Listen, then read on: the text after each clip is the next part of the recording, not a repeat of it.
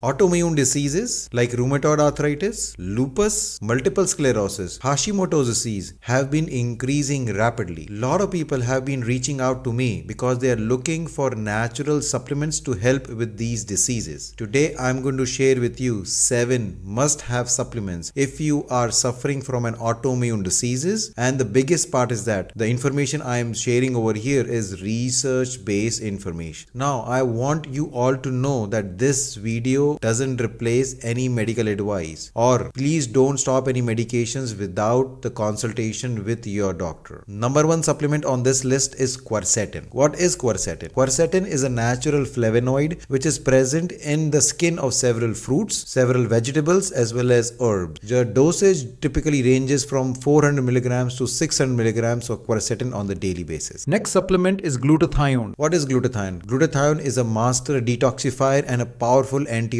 which is present in each and every cell of our body. Especially it is very highly concentrated in liver. The dosage of glutathione can range anywhere from 500 milligrams to 1000 milligrams on the daily basis. The next supplement on this list is curcumin. Curcumin is a natural compound which is actually found in turmeric roots. The typical dosage of curcumin for autoimmune diseases is between 1000 to 2000 milligrams on the daily basis. The next supplement on this list is L-glutamine. What is L-glutamine? L-glutamine is an amino acid which is very important to keep your gut in good shape. The next supplement on this list is zinc. Zinc is a very important mineral that keeps our immune system in good shape. Now, especially if you have Hashimoto's disease as an autoimmune condition, then you need to combine zinc with selenium because they both have synergistic effect on your autoimmune condition, especially Hashimoto's. The next supplement on this list is omega-3 fatty acids. Omega-3 fatty acids are part of each and every cell in our body, especially the cell lining. Now, here's the catch. It is very important to get